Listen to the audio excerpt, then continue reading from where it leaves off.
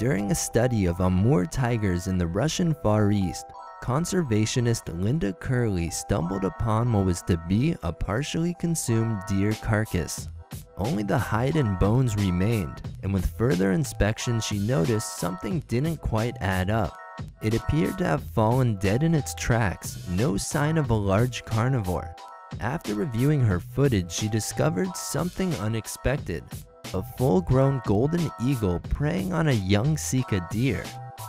All around the world, these raptors have been known to take large mammalian prey, but never before has anyone documented an ungulate kill here, and similar attacks that have taken place elsewhere usually only occur in wide open spaces. This was dense forest.